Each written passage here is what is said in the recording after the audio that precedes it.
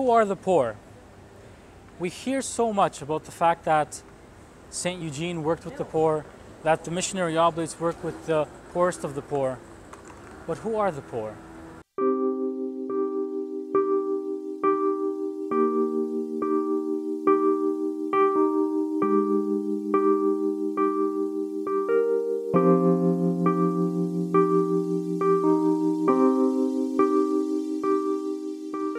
We hear so much, being part of the Oblate family, that the Oblates work with the poorest of the poor, that we evangelize the poor. And often you can simplify to say, oh yes, I've heard that they work in developing countries, in third world countries, and probably they're in my parish to talk about it, or because they need to send money from here. That's not how St. Eugene saw it. See, evangelizing the poorest of the poor doesn't only mean in the materialistic sense, for sure. And that's why the Oblates try in every place they are to make sure they recognize who also needs financial, material goods, material assistance.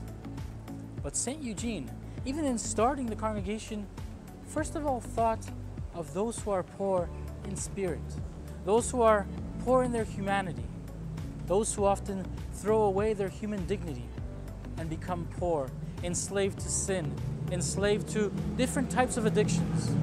That's why when we look upon the world and we want to see it through the eyes of God, but in that specific lens of the missionary oblates of Mary Immaculate, being oblate youth, we must look at our parish, at our community, and ask ourselves who are truly needy, who don't recognize their own dignity, who maybe don't have the possibility to study, to learn, to have different realities that will help them grow. And you have to challenge yourself to help that poverty disappear. Those who are marginalized, not only living in slums, but marginalized by society because they're different, because they're bullied, because nobody likes them. Those are the people we have to go out to. Not because we're better than them, but because we have to be the first to recognize that they are just like us and they need that loving heart of God. That's what it means to evangelize the poor.